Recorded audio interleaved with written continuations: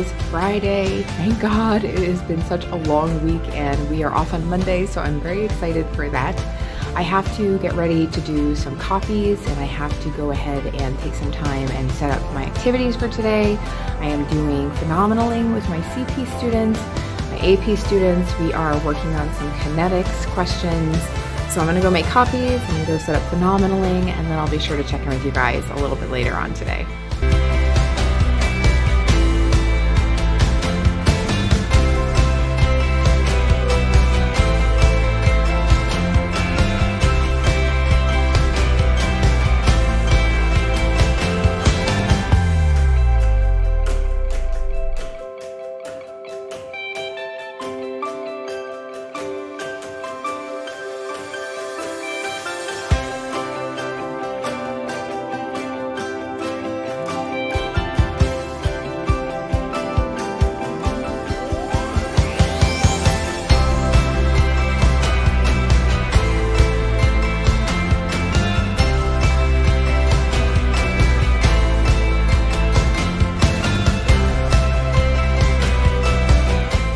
It is the end of the day on Friday, and oh my gosh, what an exhausting day. What an exhausting week, honestly. It was just such a crazy week. I don't remember feeling like this tired. There's a lot, I think, that's going into this week. I am doing kinetics with my AP kids, which, by the way, I didn't tell you guys this morning because I was so tired. We're in person, we're back in person. I know last week I was telling you guys that we were virtual and we're back in person this week, and it's so good to have the kids back. Virtual learning was really a challenge for the kids. I think they were struggling with a lot of the stuff that we were doing. Like I was doing, for example, molecular geometry with CP, and I was doing Beer's Law and separation techniques with AP.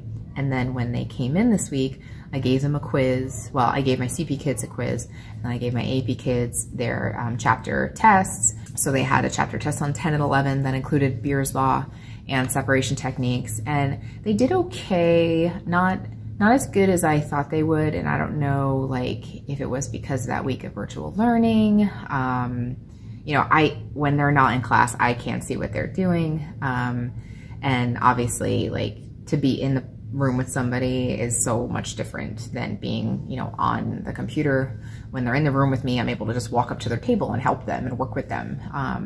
When they're on the computer, it's not that easy, especially because the kids don't really want to vocalize if they have questions. It was not one of their better tests. You know, there's some tests that the kids just always do well, and I'm sure you guys see that with your students, but it was all right. And so this one was pretty much all on intermolecular forces, but it's one of those things where I like to put test questions that maybe the kids didn't do so well on, you know, subsequent tests, just to kind of, you know, get them to make sure that they, you know, don't forget that information or relearn it if they need to. So that has been a really effective strategy with helping the kids stay accountable for the information, even if they get it wrong. Now, as far as what I've been doing with my kids this week, AP is studying kinetics. So we started our kinetics unit. That's been a little interesting. It's definitely challenging. For me, it's challenging because I don't have a whole lot of resources for that. So I've been creating a lot of stuff for the kids. I've been creating all brand new Edpuzzle videos, and I've been creating all brand new do nows and worksheets and answer keys, and it's just been a lot of stuff. And then of course I need to look at, you know, different labs because I haven't done a lab on kinetics in quite some time. So I definitely am feeling a little stressed about the AP class right now. As far as CP, we are into our intermolecular forces unit, and we're just talking about polar and non-polar molecules, and, you know, talking about interactions. And so this morning I told you I was doing an activity with CP. I was doing my phenomenaling activity. I love that activity. It went really well today. The kids have 3 clear liquids, and I asked them to throw it in like the center of the board. And so basically they see which one evaporates fastest, and they equate that to the one that has the weakest intermolecular forces, and then the substance that evaporates slowest that has the strongest intermolecular forces, and then I have them model the interactions. And so that went really, really well. And then, like, when the kids are done with it, I always take pictures of the whiteboards and I put all the pictures in a Google Slides presentation so that we can reference it throughout the unit and kind of hone our models as we discuss. But honestly, their first go round was really good. I was very impressed with them. The AP kids, as I said, are working on kinetics. So we were talking about integrated rate laws today. Fun.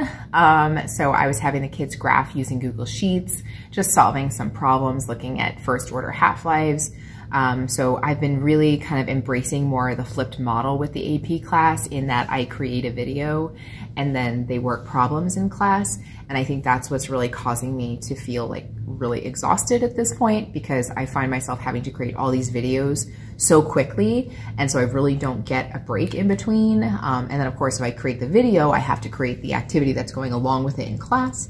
So it's a lot of work, but it definitely keeps things like interesting. Like it's fun to watch the kids solve problems together. It's fun to interact with them. They ask me questions and we can all like kind of work together to figure it out. I just love that part of our classroom environment. It just makes for a really amazing place for us to share and talk, and it's really a judgment-free zone. So I don't have much else to report on, except I just want to say, I hope you're doing okay. I see so many things on social media with like teachers leaving the profession, and you know, their head is telling them one thing, their heart is telling them something else.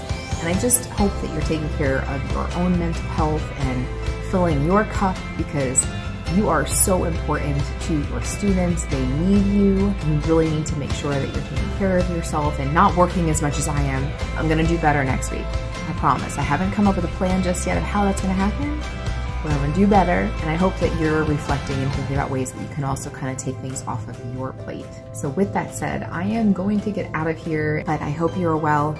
I hope your family is well, and I will definitely check in with you guys next week. Thank you so much for watching.